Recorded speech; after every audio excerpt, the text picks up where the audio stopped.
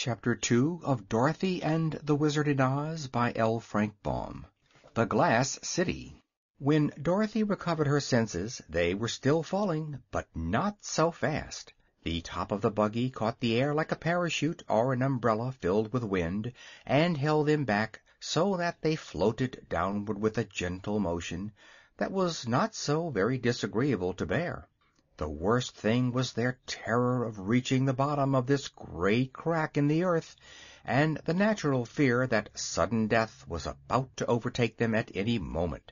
Crash after crash echoed far above their heads as the earth came together where it had split, and stones and chunks of clay rattled around them on every side. These they could not see, but they could feel them pelting the buggy top, and Jim screamed almost like a human being when a stone overtook him and struck his bony body.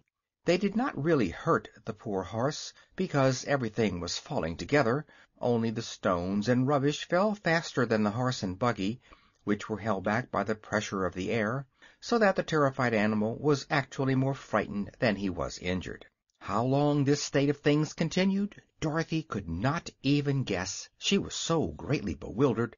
But by and by, as she stared ahead into the black chasm with a beating heart, she began to dimly see the form of the horse Jim, his head up in the air, his ears erect, and his long legs sprawling in every direction as he tumbled through space. Also, turning her head, she found that she could see the boy beside her, who had until now remained as still and silent as she herself. Dorothy sighed and commenced to breathe easier.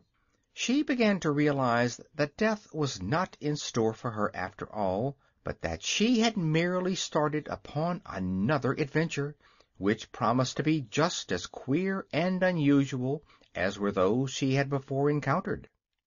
With this thought in mind, the girl took heart and leaned her head over the side of the buggy to see where the strange light was coming from. Far below her she found 6 great glowing balls suspended in the air. The central and largest one was white and reminded her of the sun. Around it were arranged, like the 5 points of a star, the other 5 brilliant balls, one being rose-colored, one violet, one yellow, one blue, and one orange. This splendid group of colored suns sent rays darting in every direction, and as the horse and buggy, with Dorothy and Zeb, sank steadily downward and came nearer to the lights, the rays began to take on all the delicate tintings of a rainbow, growing more and more distinct every moment, until all the space was brilliantly illuminated. Dorothy was too dazed to say much, but she watched one of Jim's big ears turn to violet and the other to rose, and wondered that his tail should be yellow and his body striped with blue and orange like the stripes of a zebra. Then she looked at Zeb, whose face was blue and whose hair was pink, and gave a little laugh that sounded a bit nervous. "Isn't it funny?" she said. The boy was startled, and his eyes were big. Dorothy had a green streak through the center of her face, where the blue and yellow lights came together, and her appearance seemed to add to his fright. I don't see anything funny about it," he stammered. Just then the buggy tipped slowly over upon its side, the body of the horse tipping also. But they continued to fall all together, and the boy and girl had no difficulty in remaining upon the seat, just as they were before. Then they turned bottom side up, and continued to roll slowly over until they were right side up again. During this time Jim struggled frantically, all his legs kicking the air, but on finding himself in his former position, the horse said in a relieved tone of voice, "Well, that's better." Dorothy and Zeb looked at one another in wonder. "Can your horse talk?" she asked. "Never knew him to before," replied the boy. "Those were the first words I ever said," called out the horse, who had overheard them, "and I can't explain why I happened to speak then. This is a nice scrape you've got me into, isn't it?" "As for that, we are in the same scrape ourselves," answered Dorothy cheerfully. "But never mind, something will happen pretty soon." "Of course," growled the horse. and then we shall be sorry it happened." Zeb gave a shiver. All this was so terrible and unreal that he could not understand it at all, and so had good reason to be afraid. Swiftly they drew near to the flaming colored suns, and passed close beside them. The light was then so bright that it dazzled their eyes, and they covered their faces with their hands to escape being blinded. There was no heat in the colored suns, however, and after they had passed below them, the top of the buggy shut out many of the piercing rays so that the boy and girl could open their eyes again. "We've got to come to the bottom sometime," remarked Zeb with a deep sigh. "We can't keep falling forever, you know." "Of course not," said Dorothy. "We are somewhere in the middle of the earth, and the chances are we'll reach the other side of it before long. But it's a big hollow, isn't it?" "Awful big," answered the boy. "We're coming to something now," announced the horse. At this they both put their heads over the side of the buggy and looked down. Yes, there was land below them, and not so very far away either. But they were floating very, very slowly, so slowly that it could no longer be called a fall, and the children had ample time to take heart and look about them. They saw a landscape with mountains and plains, lakes and rivers, very like those upon the earth's surface, but all the scene was splendidly colored by the variegated lights from the 6 suns. Here and there were groups of houses that seemed to be made of clear glass because they sparkled so brightly. "I'm sure we are in no danger," said Dorothy in a sober voice. "We're falling so slowly that we can't be dashed to pieces when we land, and this country that we are coming to seems quite pretty." "We'll never get home again, though," declared Zeb with a groan. "Oh, I'm not so sure of that," replied the girl. "But don't let us worry over such things, Zeb. We can't help ourselves just now, you know, and I've always been told it's foolish to borrow trouble." The boy became silent, having no reply to so sensible a speech, and soon both were fully occupied in staring at the strange scene spread out below them. They seemed to be falling right into the middle of a big city which had many tall buildings with glass domes and sharp-pointed spires. These spires were like great spear points, and if they tumbled upon one of them they were likely to suffer serious injury. Jim the horse had seen these spires also, and his ears stood straight up with fear, while Dorothy and Zeb held their breaths in suspense. But no, they floated gently down upon a broad flat roof and came to stop at last. When Jim felt something firm under his feet, the poor beast's legs trembled so much that he could hardly stand. But Zeb at once leaped out of the buggy to the roof, and he was so awkward and hasty that he kicked over Dorothy's bird cage, which rolled out upon the roof so that the bottom came off. At once a pink kitten crept out of the upset cage, sat down upon the glass roof, and yawned and blinked its round eyes. "Oh," said Dorothy, "that's Eureka." "First time I ever saw a pink cat," said Zeb.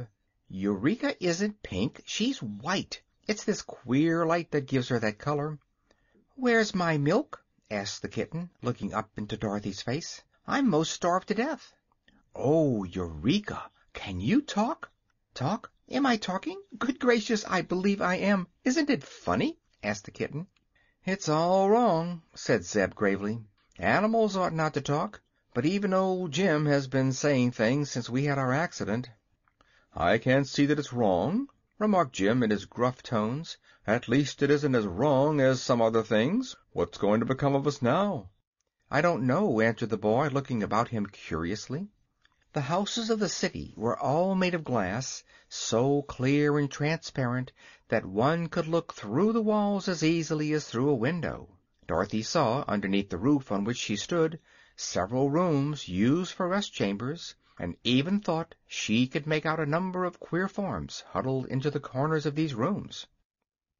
The roof beside them had a great hole smashed through it, and pieces of glass were lying scattered in every direction. A nearby steeple had been broken off short, and the fragments lay heaped beside it. Other buildings were cracked in places, or had corners chipped off from them, but they must have been very beautiful before these accidents had happened to mar their perfection. The rainbow tints from the colored suns fell upon the glass city softly, and gave to the buildings many delicate shifting hues which were very pretty to see. But not a sound had broken the stillness since the strangers had arrived, except that of their own voices. They began to wonder if there were no people to inhabit this magnificent city of the inner world.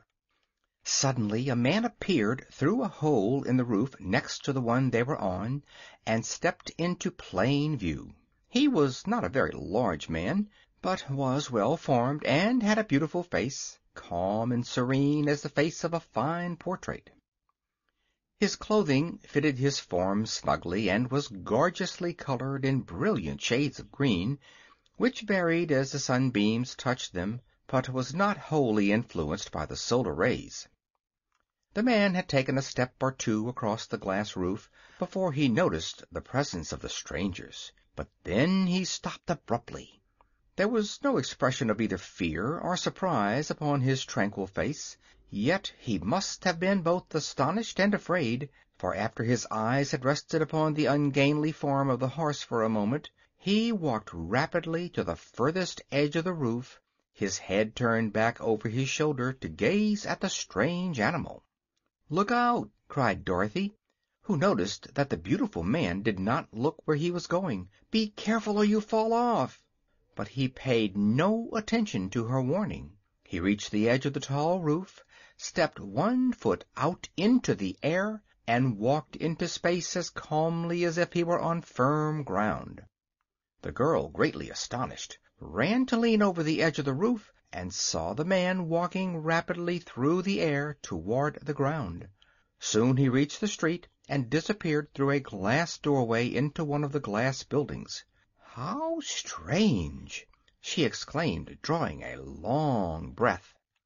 "Yes, but it's a lot of fun, if it is strange," remarked the small voice of the kitten, and Dorothy turned to find her pet walking in the air a foot or so away from the edge of the roof.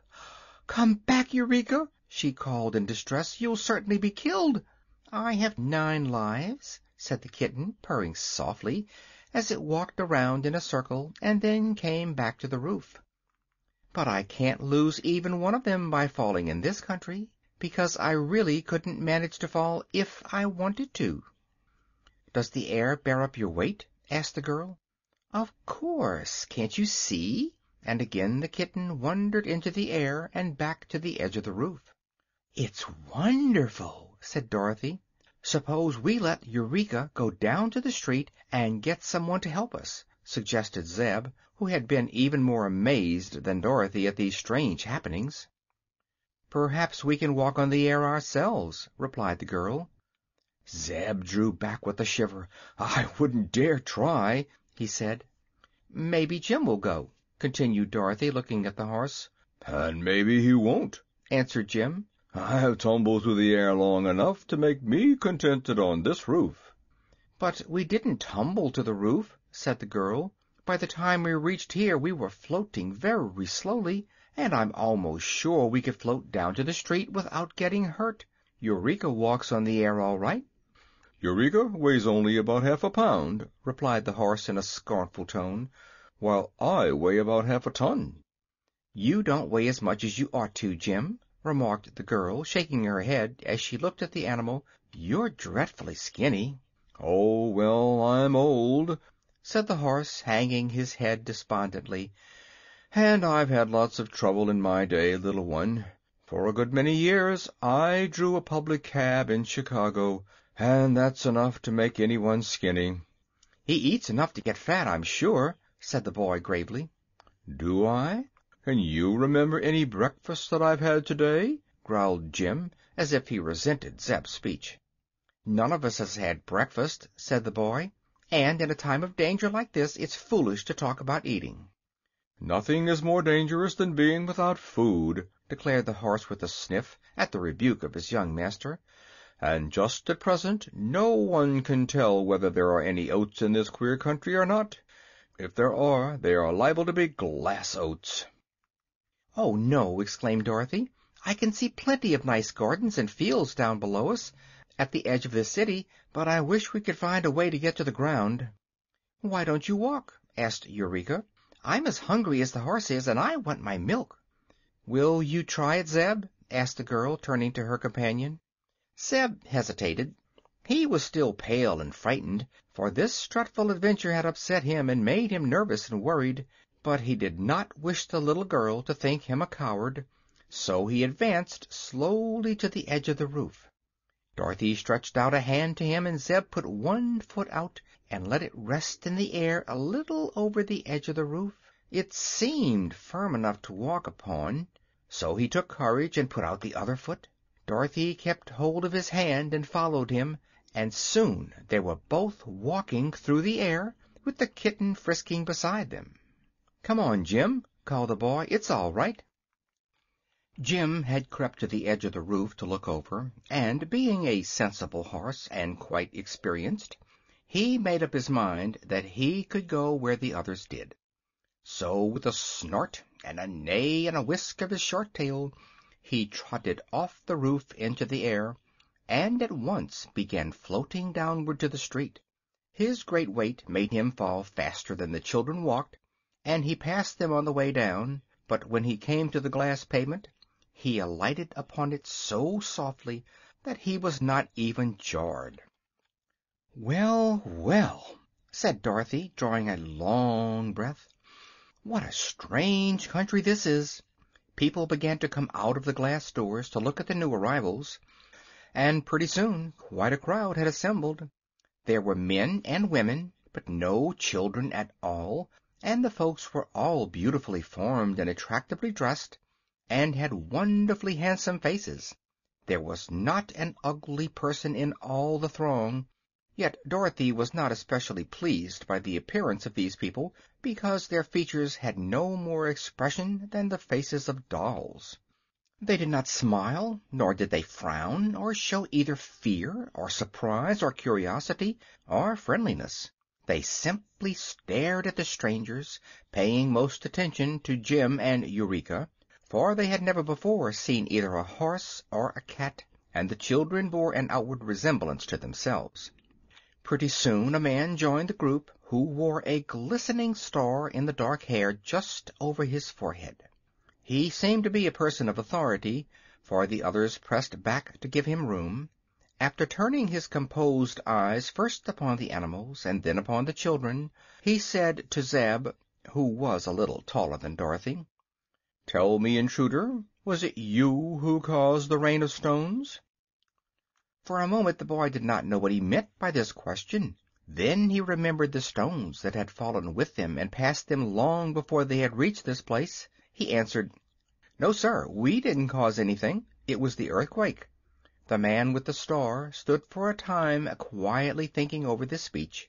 Then he asked, "What is an earthquake?" "I don't know," said Zeb, who was still confused. But Dorothy, seeing his perplexity, answered, "It's a shaking of the earth. In this quake a big crack opened, and we fell through, horse and buggy and all, and the stones got loose and came down with us." The man with the star regarded her with his calm, expressionless eyes.